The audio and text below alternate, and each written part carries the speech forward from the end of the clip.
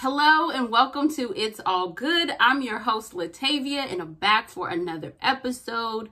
Thank you all again for listening and sharing with me in celebrating 1 year.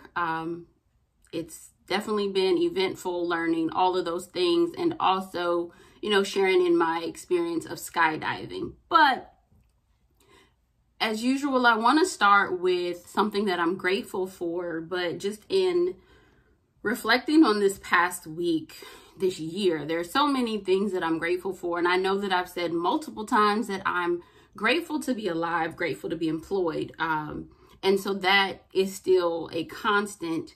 But I wanted to spend a little time this week just kind of talking about a few different things, people that I'm grateful for. And I guess starting with family.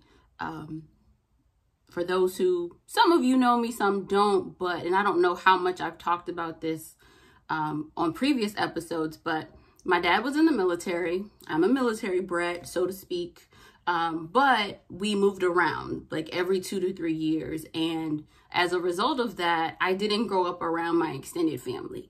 I would say my parents did a great job of making sure we visited as many times as we could. When we lived here in the States, it was at least 2 to 3 times a year, if not more.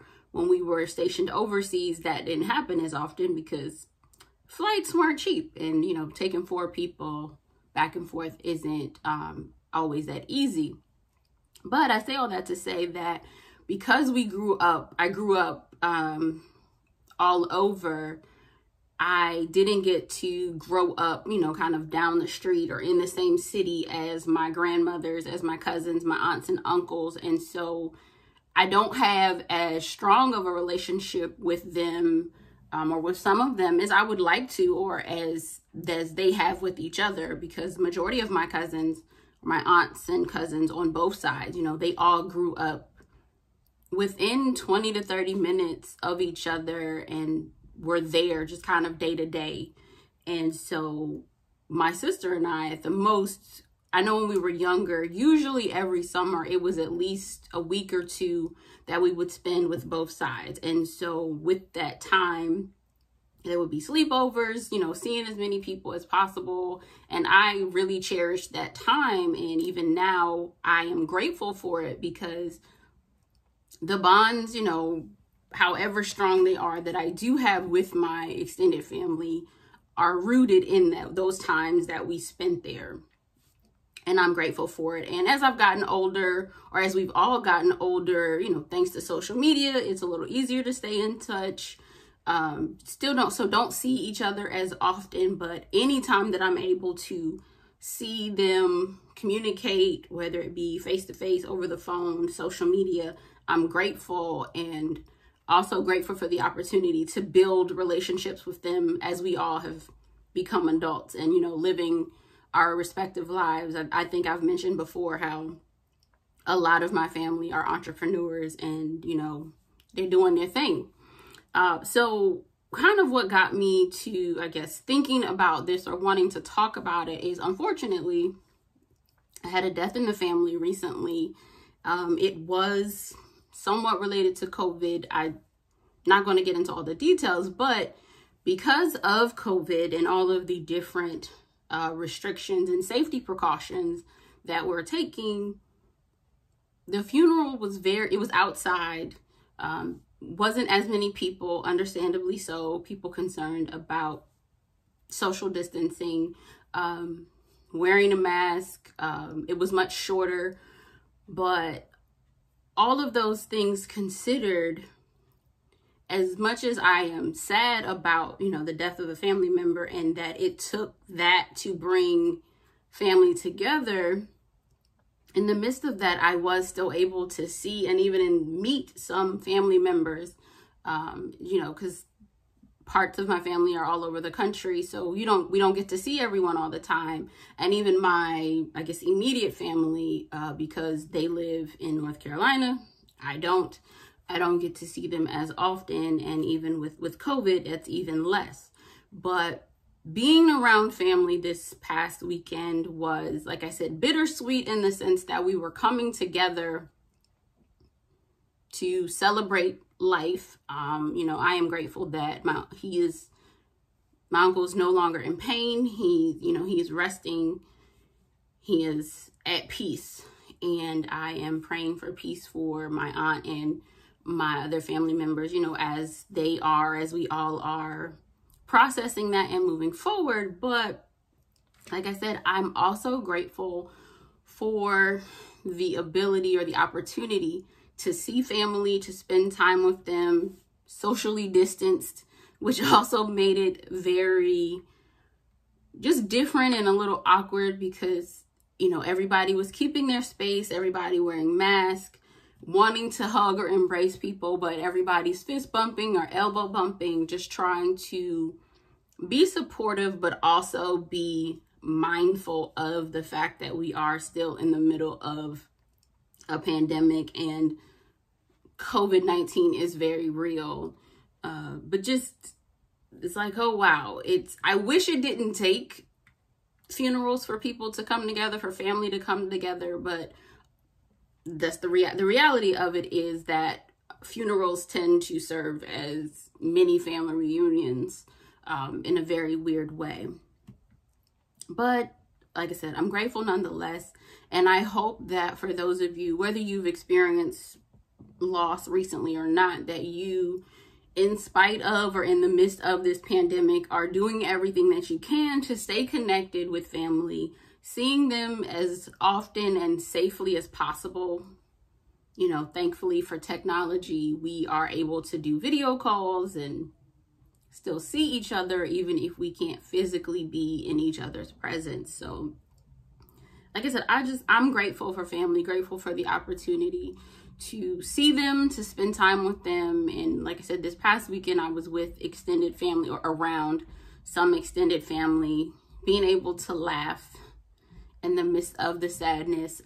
Also with my immediate family, it seemed small, but it was also kind of big that just my immediate family, like my parents and my sister, we all rode together in the same car. And we haven't done that in I don't know how long, because we all live in different places, and often if we're going to a central location, we're arriving differently or separately. And so that was nice, just even for that small amount of time, to be able to just share that. It was kind of, in some ways, you know, reminiscing on when I was younger and we would do family trips. So just grateful for that. And I'm hopeful that I can't even say when we get back to normal, because normal is so relative, and I don't see us going back to the way things were before. But when it is safer for larger groups to gather, I am looking forward to the next family reunion where we can come together on a more joyous occasion and be able to actually hug each other, embrace, and not have to be so far apart, not wearing masks. But who knows? The way things have been going, I'm really starting to believe that masks are the new normal, or will be the new normal, in the sense of always having to have them in some way, shape, or form. If that's the case, I will comply, because I'd rather be safe than, make a fuss about masks. And that goes for all of you people out there who are still complaining about wearing a mask or protesting wearing a mask. It's for your safety. It's for the safety of others. So I'm not going to harp on that part too much, but just in thinking about life and family, gratitude, this past weekend, I guess I'm still trying to process also the fact that Chadwick Boseman passed away. One, that he passed away and he was so young, and it just was shocking. And it seems like there have been countless deaths this year, just across the country, across the board, but also in terms of celebrities or those who are or were legends, icons in their own right. But just hearing about that really took me by surprise, just kind of shook me more than I was expecting. 'Cause obviously I didn't know him, but definitely a big fan of him and his work. But then also to find out that, not only did he have cancer, he's known, or he was diagnosed with cancer 4 years ago, and not just saying, okay, I have this, and choosing to still be selfless and to give of himself, of his time, his talent, and do it with grace. And still, I'm sure the decision about the types of roles and the projects that he would do, he had already made up his mind about before, you know, being diagnosed with cancer, but still pursuing that in the midst of, and not making excuses. I can only imagine what that was like for him, and also his family and those close to him too, but he just kept pushing. And so to know that for 4 years, or the last 4 years, he had been battling cancer, dealing with that, but still pushing through, still persevering.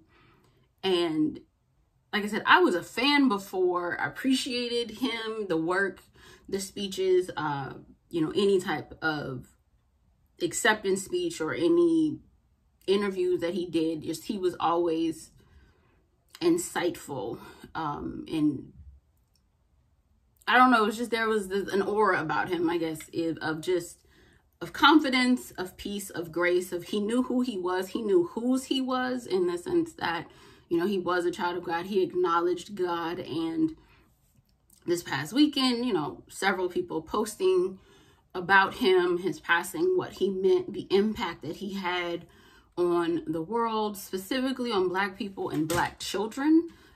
And being Black, you know, playing or being Black Panther, but also in that, and just looking back at different videos of him and interviews, I got an even greater appreciation for the things that he was saying.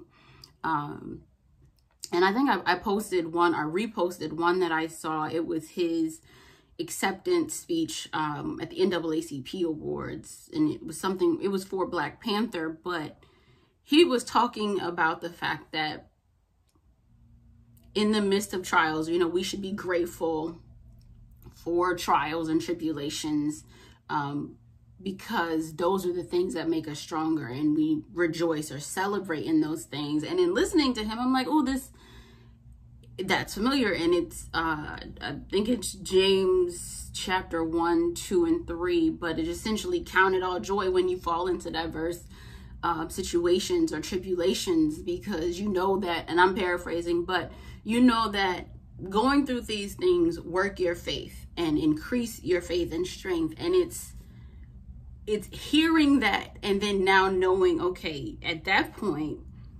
he was battling, he was dealing with cancer, and he was fighting for his life, but still he was choosing to be joyous, choosing to walk in and fulfill his purpose. And I'm grateful that he knew what his purpose was, that he was resolved in that, and did not allow anyone or anything to deter him from that. And I'm certain he had days that were harder than others, but to know that in the last 4 years, I think I read that he filmed or worked on at least 7 movies in the last 4 years, all while, you know, in the midst of having surgeries, getting chemo, and dealing with all types of public critique and ridicule about his appearance and weight loss, because humans are evil, or we can be evil. And when we don't know what's going on, we speculate. And if it's something that doesn't line up with what we want or how we think things should be, you know, we talk about it. And right, wrong, or indifferent, I wasn't aware of all of the ridicule he was receiving. I did see or notice that he had lost weight, but I just attributed to him doing that for a role, or hey, he's just losing weight. I didn't put that much thought into it, because I know that oftentimes actors, you know, they put on or lose weight for respective roles. Didn't think anything of it, and that's his life. He does what he wants to do. But like I said, I'm grateful for him, grateful for the work that he was able to do, and also that the world got to see it. Now, I was familiar with him long before Black Panther, but I was reading an article, I think it was ABC, that were talking about, oh, prior to achieving fame as Black Panther, he did some other movies. And I'm just like, maybe y'all didn't know about him, but we knew about him before he became Black Panther or did Black Panther. And I was just thinking about some of the movies that he was in, most of which he played a iconic figure in history. You know, Jackie Robinson, James Brown, Thurgood Marshall. I don't know. Recently, I think it was The Five Bloods. He played one of the, I guess, the commander of the squadron. But even in that, of just the role that he played in that one is of a young, confident, and fierce leader that was aware of who he was and the injustices that Black men or Black people faced in America, even though they're over in Vietnam fighting a war for a country that treated them less than when they were home. So even in that, and I was, like I said, 42, I thought he was amazing. He was amazing in everything that he did. But if you have not seen these movies, I noticed a lot of them are now being played on TV and probably will continue to be played in coming weeks or months. But just some of the ones that I know for a fact he was in terms of a leading role, if you haven't seen, I would strongly recommend you do, is 42. That's where he played Jackie Robinson. I think it was called Get On Up, and the one where he played James Brown. Message from the King, I believe, is supposed to be based in South Africa. I know that's on Netflix, but it's kind of him going to look for his sister. Just kind of that journey. 21 Bridges, that came out last year. Five Bloods, that's on Netflix. It's a Spike Lee movie. All are great movies all around, not just his role or not just his character. Marshall, of course, is about Thurgood Marshall, and not, one of the things that I did appreciate about that is it wasn't the story that I think most people associate with Thurgood Marshall.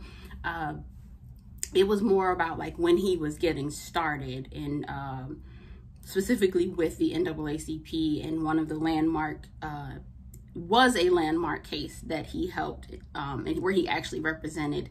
And this was before Brown versus Board of Education, which I know for the most part, people who are aware of Thurgood Marshall kind of on a broad level, most know, or at least hopefully most know, that, you know, he was the first African-American Supreme Court justice, and he was involved in the litigation for Brown versus Board of Education. But long before those major moments or milestones, he was still very instrumental in a lot of civil rights legislation, kind of individually, as well as working with the NAACP. So recommend that you see that as well. I feel like I'm forgetting one. I did read that he was filming Ma Rainey's Black Bottom, so I'm not sure where they were in the process of that, if it was completed or how that will play out. But I believe it's supposed to come out next year. I'm sure there are other things, other movies, other shows or things that he was a part of, but definitely take some time. Like, if you didn't know who he was, educate yourself. Oh, and I'm sorry, of course, Black Panther. So, you know, you have Black Panther. Before Black Panther came out, I believe it was Avengers Civil War, or I'm not a Marvel head, so I'm still new to that, but I know it was, I want to say it was the Avengers Civil War, and then of course Avengers Endgame. So he's a part of the Avengers franchise. But speaking of Black Panther, I have also seen some different speculation things going around about how they're going to handle Black Panther 2, and whether or not they will replace T'Challa, or if Shuri should become the new Black Panther. I think I saw something about Killmonger coming back from the dead and becoming the new Black Panther. Only thing, I'm hopeful that they do still move forward with Black Panther 2, but I definitely don't want them to replace him. I don't like when shows or movies do that, because it's just like, hey, I know that's not the same person. I don't care what you say or how close it is. Let's not do an Aunt Viv or Harriet switch. Don't like those things. So I would be good with either Shuri becoming the new Black Panther or Killmonger. Just don't replace him. Like, you know, acknowledge, write in, or, you know, acknowledge that he has passed away, or however that happened. Acknowledge and honor him, but don't try to replace him, because it's disrespectful, to say the very least, and it's unnecessary. And I'm sure for those who are true comic book readers and Marvel fans, they have much more insight in terms of how the story actually goes, how things play out. I'm a novice when it comes to the Marvel universe and comic books in general. I know a lot of the Avengers I watched because I was told it would help me better understand Black Panther and some of the other things that came out after. But overall, like I said, I just want to say that I'm grateful for Chadwick Boseman, for his life, his work, the legacy that he has left, and definitely praying for his family and as they are family and friends, as they are dealing with and grieving his passing. And kind of in thinking about all of that, there's been a lot of death, a lot of sadness. This week there was another Versus battle, which for myself, and I'm sure a lot of other people, was a very welcomed bright spot, a moment of joy, nostalgia, reflection. And if you don't know what I'm talking about Brandy versus Monica, the Versus battle that happened August 31st. Versus, I was a little late to the party in terms of the Versus battles, but I am grateful for them creating it and it becoming a bright spot in the midst of this pandemic. Another testament to the creative genius of, I'll say, of Timbaland and Swizz Beatz, but also just of Black people or creatives in general, that we will find a way to laugh, to joke, to celebrate in the midst of any situation. And I am grateful that they had the idea, that there was the technology and resources, know-how available to make it happen, because it's definitely been some great little mini indoor concerts over the last few months, especially at the beginning of quarantine, or I should say beginning of the pandemic, when we were the quarantine was a bit more strict.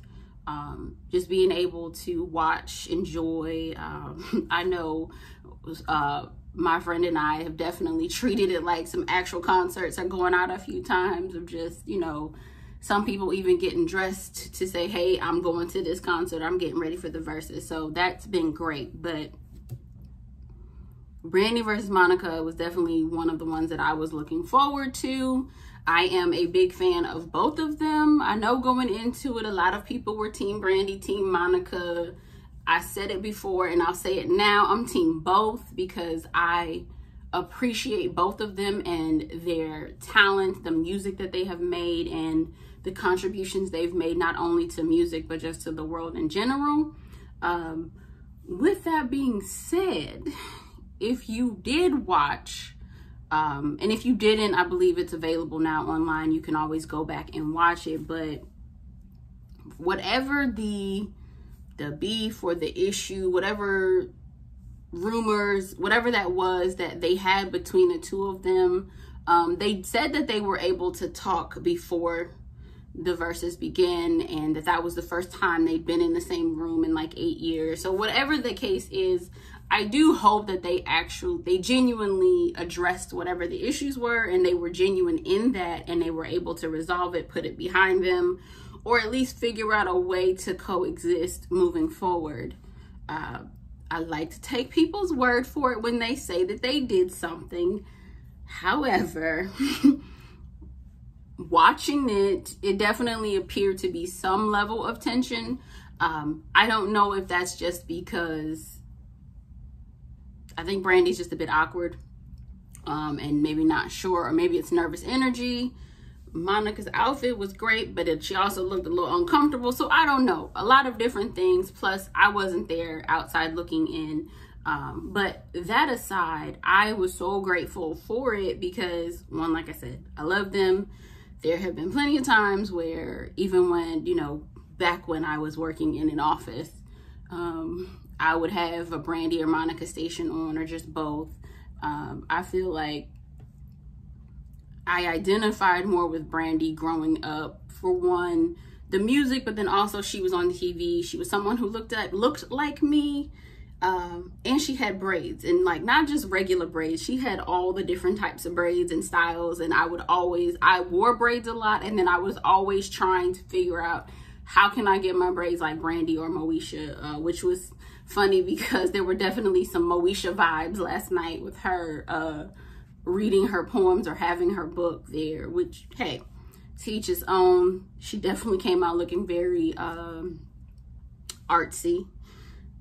I'll leave it at that. But the music, it was great to hear them play the music. And I guess I should say, in terms of Monica, loved her music. I feel like as I've gotten older, I definitely, I guess, relate more to Monica's music, or listen to it more in terms of in connection to relationships or just life. But they are very different people. They have different styles. Their voices are different. I think both are great vocalists. You know, I know there's people go back and forth about whether or not one is a better singer, or one can't sing, one can. I'm gonna leave that to everybody because, like I said, I appreciate both of them, and I was just happy that they were doing it, or that they did it, and I got to hear the music. It did start off very different than I thought. It was like they were easing into it, and it's like, wait, when are you gonna play this, or are you gonna play that? I knew, or I had every expectation that The Boy Is Mine was going to be played. Thought it would have got played earlier. You know, I honestly thought they might have started off that way, but instead they ended with it. Was hoping there was going to be a bit more performing, like live singing. They both sang a little bit, some harmonizing.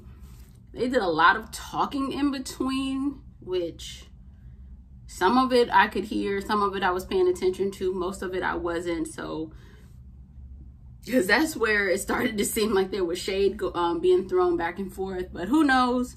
Once again, that's their business. But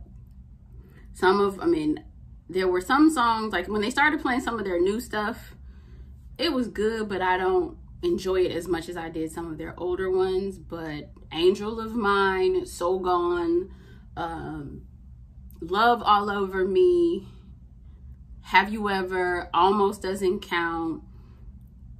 I think she played not The Boy Is Mine, I'm sorry. I think she played, she played I Wanna Be Down, Sitting Up in My Room, Best Friend, which is one of my favorites, Missing You, He Is. So they played a lot of their hits. I still think there were some songs that they could have played that weren't played. Like they ended with The Boy Is Mine, but I thought they would have also done their other song together. But hey, overall, I'm grateful that it happened and we got to hear it. Was definitely in here singing my heart out. I'm not a singer, but hey, you couldn't tell me that last night because I was doing it. And then my roommate and I were definitely going back and forth on The Boy Is Mine. And I was actually, as we were doing it, it made me think back to when I was younger and my dad would be taking my sister and my friends and I somewhere. And if the song came on, or we'd ask him to play it, he would have to suffer through all of us singing it, you know, doing the different parts. So, Dad, I'm sorry, but I'm grateful that you were willing to put up with that. But like I said, it was a great great time, great way to kind of put aside the sadness for a moment. You know, it doesn't go away, but just kind of a momentary break of, or release of, hey, let me just enjoy this music, think back. And then of course it gave the opportunity for a lot of different think pieces and discussions and whatever back and forth. Memes, there were several of those, but like I said, I don't think there was a winner. I enjoyed it. I know there's some who think one or the other won. I think I said this or had this thought last night watching it, is just like, to say who wins is, for the most part, music and music enjoyment is subjective, like at the very base level. So there are people who can argue you till they're blue in the face as to why one person won, while there's others who can do the same for the other person. But it's subjective. Like with music in general, it's subjective, and there's very few songs or very few artists where I think there's a universal understanding or agreement that, hey, this song is great or this person is great. But otherwise, it's, no, I like it, and I like the way the tone, and I like the way they make me feel, or how this song makes me feel, no matter what. So please don't get yourself stressed out or your panties in a bunch going back and forth with anybody about who's better or who won. Like, if you feel like Monica won, great for you. If you feel like Brandy won, great for you. But hey, let's not forget the fact that the important thing is it's great music. We got to enjoy it. And I am hopeful that when outside, you know, opens back up, or whatever that looks like, when we're able to have concerts again, that they will continue versus, and, you know, we can go and do it live. And I'm hopeful that whatever issues there were between Brandy and Monica, that they have been able to resolve that, put it behind them, and maybe we'll get more music from them together, because I think that would be great. And I'm gonna keep working on trying to like the new stuff. I like it, but I don't have the same love for it as I did the older things. But like I said, overall, just I wanted to spend some time this week just talking about things and people that I'm grateful for. And I hope that you all are continuing to, I think I said in the previous episode, just being intentional about focusing on what you do have, what is going well, as opposed to what isn't or what you don't have. Because I know for myself, it is literally a daily challenge, or a daily challenge, in the sense of making sure I'm choosing joy, choosing to focus on what is good, what is lovely, what is going well, what I do have, who I do have in my life, as opposed to what I don't have, or where I haven't been, or where I can't go, and what I can't do right now. Because overall, I'm doing very well. And I like to believe that most of you all are too.